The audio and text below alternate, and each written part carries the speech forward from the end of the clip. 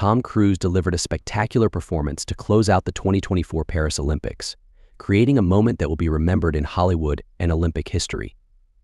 The Mission Impossible. Star executed a breathtaking stunt, leaping from the top of the Stade de France and landing gracefully on the stadium field where the official Olympic flag awaited. The dramatic scene marked the official handoff of the Olympic torch to Los Angeles, which will host the 2028 Summer Games.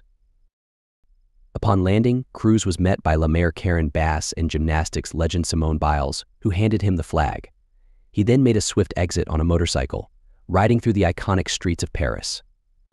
The action continued as he boarded a plane near the Eiffel Tower, all part of a dramatic pre-recorded video that played for the closing ceremony audience. Known for his passion for performing his own stunts, Cruise was shown in the video flying the Olympic flag to the United States, where he skydived down to the iconic Hollywood sign in Los Angeles.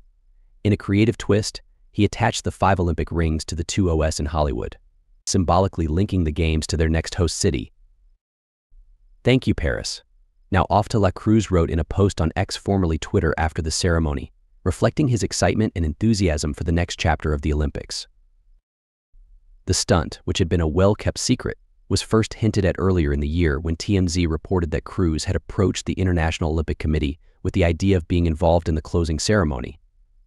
Paparazzi photos and videos captured in March showed Cruise filming parts of the stunt in Los Angeles, but the purpose of the shoot was not revealed until the Olympic closing ceremony. A devoted fan of the Olympics, Cruise's connection to the Games is not new.